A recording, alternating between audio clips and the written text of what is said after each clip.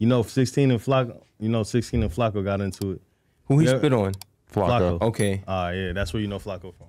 No, but I'll be watching like Flacco. Like I feel like because he's like an academics. He like baby academics. So Literally came right out of X.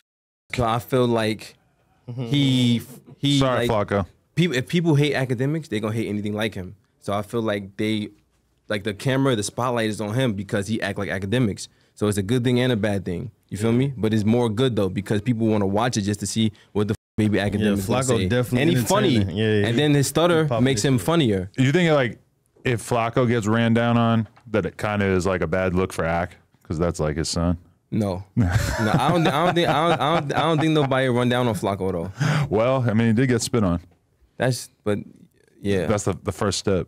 But he said nah. But if you watch that interview, he was pushing 16 to the limit. He was pushing his buttons on purpose. Bad. Yeah, I feel like 16 played into his hands a little bit.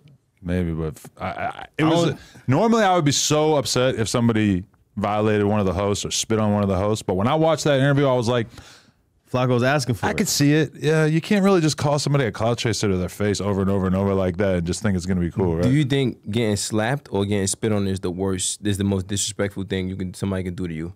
I'd rather you slap me because then if you spit on me, it's over. Like I don't know. Both are so bad. Both are so bad, but the spit is just even worse to me. I don't know. What if they spit on your booty, smack you, knock you out, then spit on your booty? Like, that happened to somebody. That be happening to everybody in jail. apparently. In Yeah. jail. That's the new wave. That's the thing in jail. They doing that in New York jail too, though? Listen, man, that be happening. It's at in Rikers jail. now. It made its way there.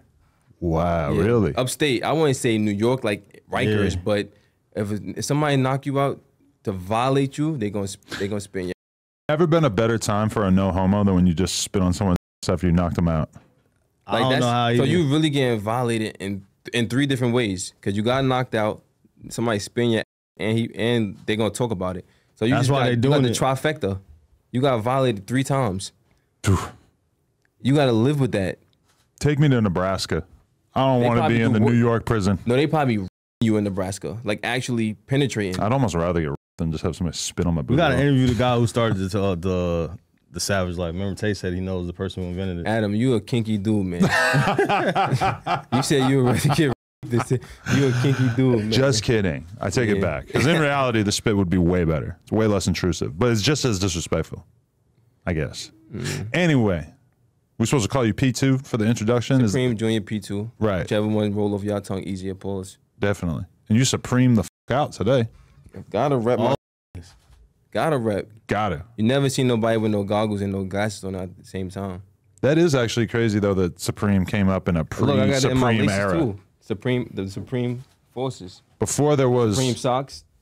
Before there was Supreme, the clothing line, there was Supreme, my dad. the street legend. That's it. Yeah. You feel me? That's it. I mean, there's a couple other dudes named Supreme, but I feel like he was the influence, though. You feel me? Because there's nobody bigger than him with that name. I'm starting off saying nobody bigger than him. They've been killing me talking about nobody bigger than him, but in a specific world.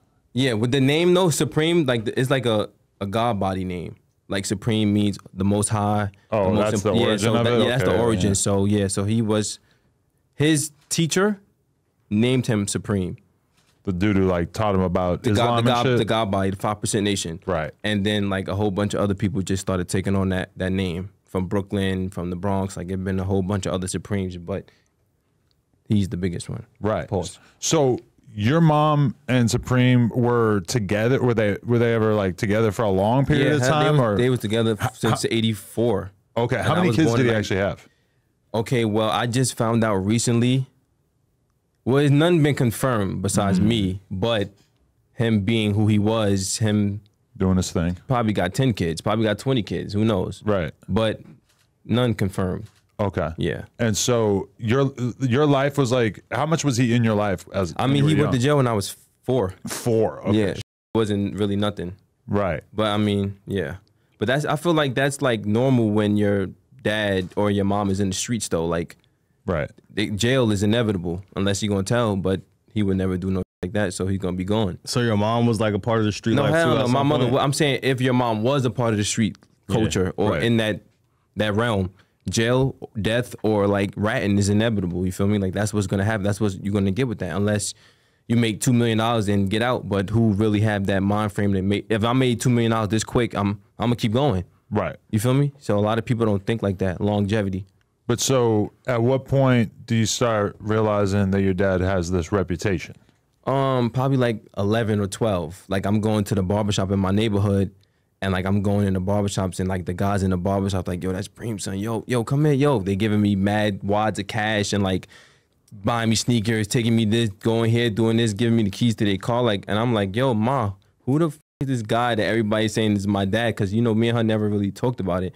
So she finally sat me down and she told me like, and after she told me that, I was like, oh, I can use this guy to get what I want. Oh, let's do that. Right. So were you still growing up in New York or in Queens at that time? Yeah, in Queens, like literally in Queens. Yeah. Literally in like right in the middle of everything where he was moving around, like I'm right there. All right, because he was from Baisley Projects. Yeah. All right, so where is that? He lived in the houses across from the projects, but that's in South Jamaica, Queens though.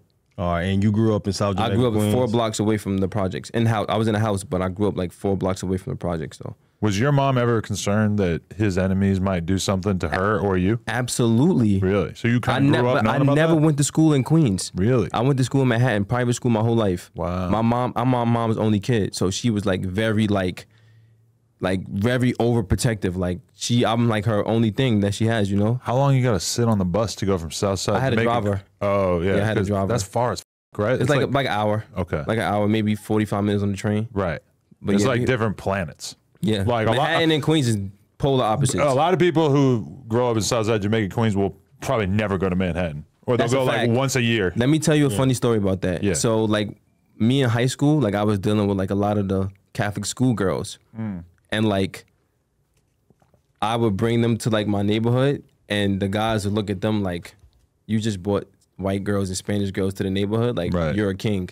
Cause they wasn't used to that. They were used to the regular average girls in the neighborhood, stuff like that. When I started bringing the people I was around from the city to Queens and then bringing my friends with me to the city, it was like a shell shock to them. So I feel like I'm like the gatekeeper in a way. You was bridging the gap. So you said you had a driver taking you to and from school? Yeah. So I'm guessing when your dad got locked up, you still had some money flowing around. No, but it wasn't from him though. It was my mother. What was she up to? She had a real legal job. She works like she's like under, it's the commissioner, and then it's her position, her title. I forgot the name of her title, but like my mom even when she was dealing with my father, she was always working like. So was it a thing where like you were super well known and like everybody knew about your dad in Southside Jamaica, Queens, but then you go to Manhattan, it's like not an issue at all. Like, but you know what's so crazy? It? It kind of spilled over into high school. Really? Because then the kids start getting smarter. The rap music, you know, the rap music. He's saying people saying his names, and then it might be 2 kids in the school from Queens, and then they might know who I am, and then they pass it to somebody that passes to somebody, and this is paying telephone. Before you know it, the whole school know who I am. So it kind of like I feel like when you run away from stuff, it's still gonna find you. Like you can run however far, but it's gonna find you. You feel me? Me being who I am, it found me. Like my mother couldn't shelter me from it. She couldn't hide it. What's your read on why your mom might have ended up in a relationship with somebody who's basically like a drug kingpin? Because like at a certain point you got to kind of look at your mom and be like, damn, like that says something about you that you chose to be in a relationship with somebody who is living such a high risk life. Not really, because maybe he turned it off when he was with her. Right. Maybe he wasn't that person when he was with her. You know, maybe he was all the way in before he even let her know, like, hey, this is what I'm doing. Yeah. And also you got to remember too, like in the 80s, like either you were selling drugs or doing them. True. It was a lot more normalized at the time. Especially in New York. So I mean, like, oh, I'm dating a drug dealer. Like that was the norm, like you just said. Like, you know, like I don't think that's outlandish or far-fetched for a woman to be dating a drug dealer in the 80s or the 90s. It's regular shit. We just hit 600,000 subscribers on the Clips channel right here. We're trying to get to 700, so you know what to do. Smack that red button and subscribe. Appreciate you.